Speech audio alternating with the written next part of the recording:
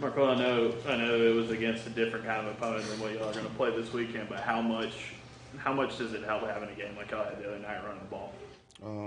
Gave us great confidence going into this week, knowing that we have to face a very tough run defense. We just have to establish a run and just go from there. What's it meant for you guys mixing in the schemes and doing some different things up front? It looks like it's opened things up in the running game a little bit for you guys especially. Yeah, it has. When you mix in gap and zone schemes, like it gives the defense a lot to concentrate on. So somebody's not going to be accounted for, which we had a lot of open runs and such and such. So just mixing in zone and gap scheme helps out a lot. You guys mentioned that you guys had some options if Tega couldn't go, and one of them, I mean, you're a former offensive tackle. You ready to step out there if they need you? Yeah, man. Whatever it takes to help the team win, man. I'm all in. Well, what about Bo Nix tells you that he's ready for this moment? Like I said, man, he's just a leader on and off the field.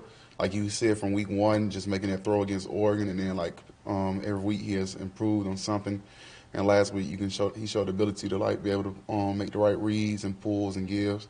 So just seeing him grow every week is just like a testament just to how hard he works on and off the field. Does it surprise you even a little that he's progressed this quickly? Nah, because I think I said in the previous interview that he's not like a normal freshman that comes in. He just has that leadership and he knows when to take role, when he knows what to do. And I'm just really proud of him and how he responds.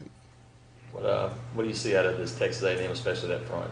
Oh, man, that front seven is really good. You go back and watch the game last year, they were really good last year, and they just seem to keep getting better and better.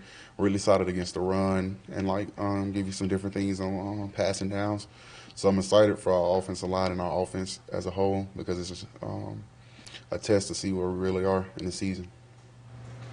Is that what this game is as a team? I mean, when you start asking these plays, even though you played Oregon, that you kind of have to show people that you're for real, that you're really a league contender and all that? Yeah, because one, you got to win on the road, especially you want to play for a national championship. You have to win on the road in hostile environments.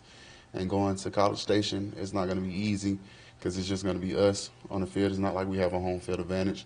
So just to go out there and whatever it takes to win, that's what we're going to do. Bo handled those grab noise drills, communicating with the line well. Yeah, he's done a great job, Like I said, he just continue to be a leader, continue to grow week in and week out. Is there any trick to that, or is it just not being shy? Yeah, just like I said, he's not like a regular freshman, so he just continues to elevate each week.